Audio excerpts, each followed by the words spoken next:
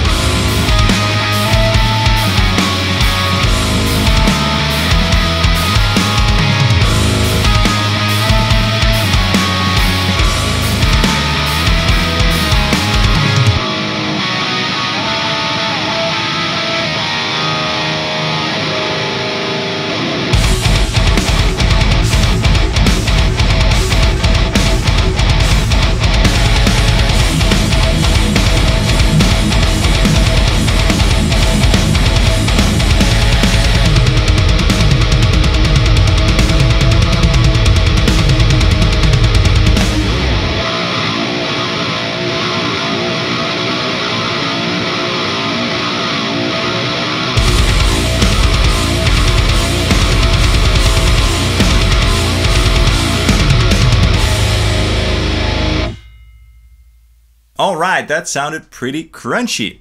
So that was the guitar going into the ENGL Savage 120 Mark II on the lead channel, and then into the LIbra IR Loader plugin, which is my IR loader of choice for this video, by the way. And I'm using a mic blend that I created inside that plugin. And it's a blend between a 58 mic and a 121 mic to be precise. In terms of processing, I'm not doing anything aside from panning the guitar, so it was double tracked, so one is panned to the left side and the other to the right side. And I'm also cutting the lows at around 80 Hertz or so to make room for the bass guitar and the kick drum. I'm not going to EQ the guitars in this video because I want to let you guys hear the pure and raw tone of these IRs, okay?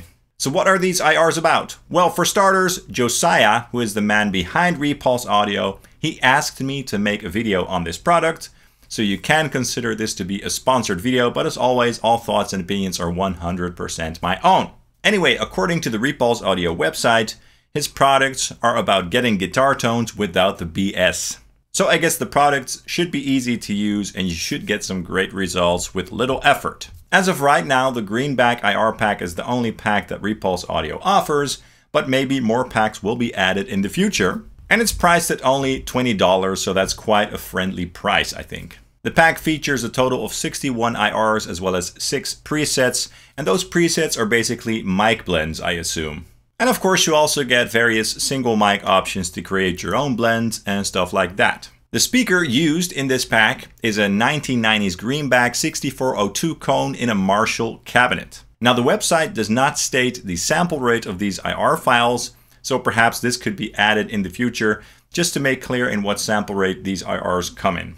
Alright, so the description on the website for these IRs says, the Marshall Greenback combo has always been reserved for people who wanted to get tones of their favorite guitar heroes from the 60s, 70s, and 80s, and has never really been known for being used by modern players.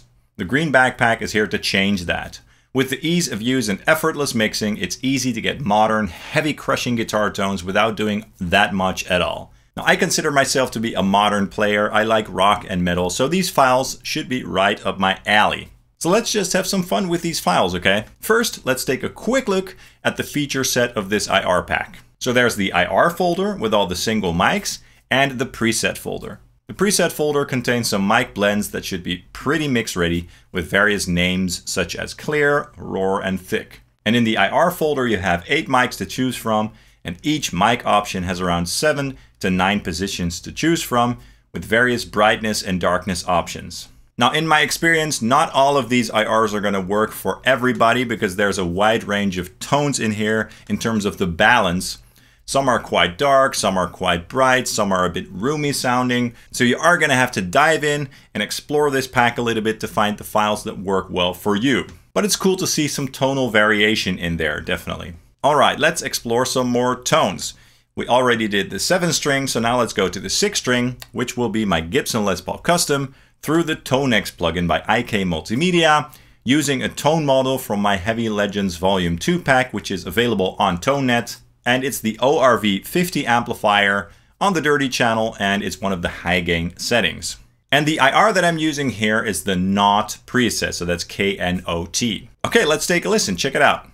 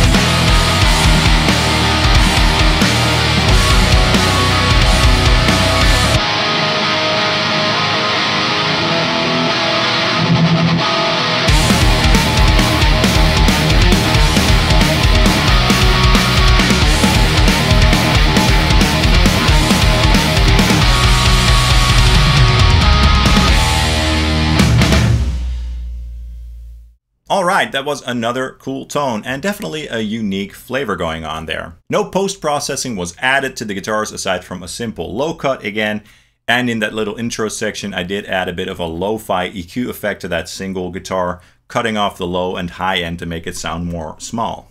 So again, that was the Knot preset IR from the preset folder. Now let's try the 8-string guitar tone using my ESP LTD SC-608B, the Stephen Carpenter 8-string guitar, into Helix Native by line 6. And I'm not using the badonk amplifier this time. This time I wanted to use something different, so I chose the ENGL Meteor amplifier, which is based on the Fireball 100. And this time I'm using another preset IR, the Roar preset IR to be precise. Okay, let's take a listen.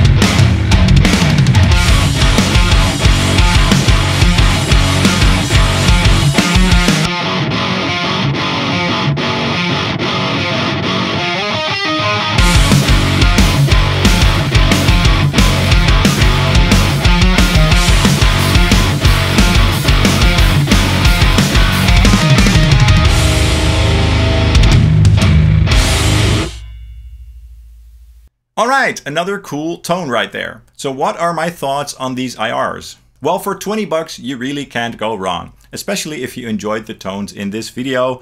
since these tones were unprocessed. As I said, not every single IR in this pack will be to your liking, but I guess variety is the point here.